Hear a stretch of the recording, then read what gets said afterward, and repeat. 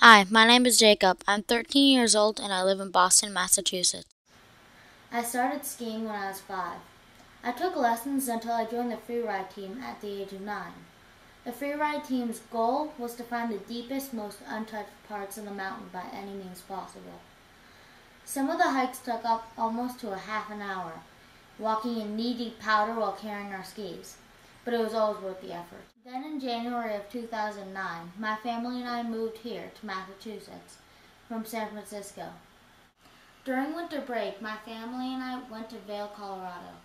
There we went into the backcountry to ski untouched powder.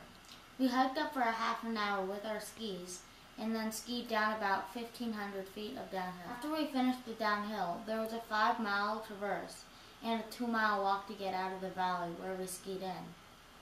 It was one of the best experiences of my life. A few months later, we went to Deer Valley, Utah, and had even more amazing out-of-bounds skiing. I've made up most of my winter life for 8 years. Over that time, I've developed many passions include going as fast as possible while still remaining somewhat safe, my love for deep, light, and fluffy powder, my love for simple corridor runs, and lastly, extremely difficult terrain. I love skiing before it shaped my personality into a more active and careful person. In addition, I think it's so much fun. Skiing by Robert M. The steep slope of her neck. Not for beginners. To me, this poem means a lot in very few easy-to-remember words.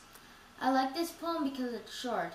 I also like it because of the sound. It sounds like a warning of someone saying, "Don't do it because you'll regret it." There is a quote from the movie Rent, and it goes like this: "Forget regret or life is yours to miss." I follow the quote because I just do the run and overcome the challenge, and I know that I did the right choice.